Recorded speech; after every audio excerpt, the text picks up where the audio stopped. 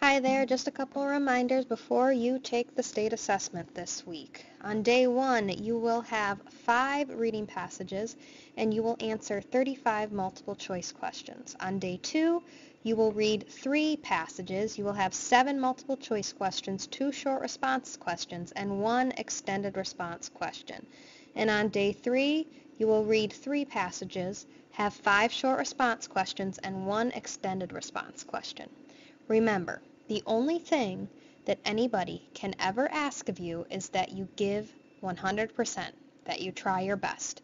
If you're giving 100%, you have nothing to worry about, okay? That is all I care about, is that you are demonstrating what you know and doing your best. Little short response review. Remember our strategy: race, restate, answer, cite, explain.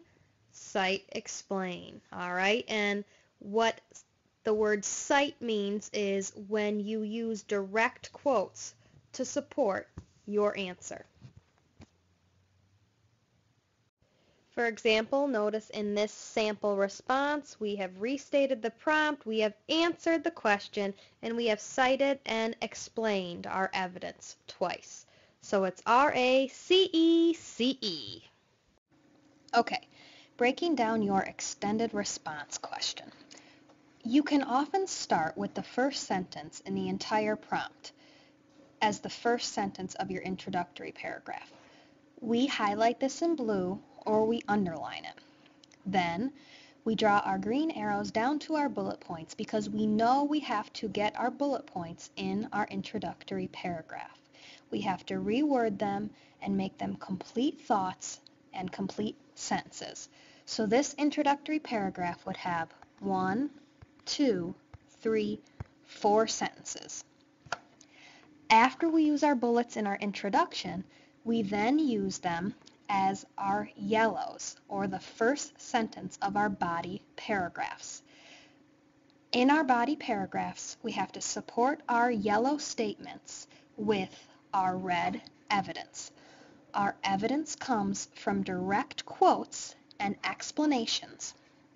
We get our quotes from the passages, and we explain these quotes and describe how this evidence supports our yellow claim or our yellow statement. Make sure you are referring to both passages in your extended response.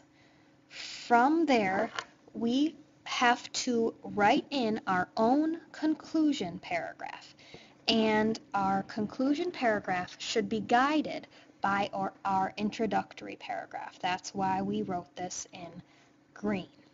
Make sure you are indenting your paragraphs, make sure you are introducing your quotes, and make sure you are explaining those quotes well. Remember, your bullets are key here.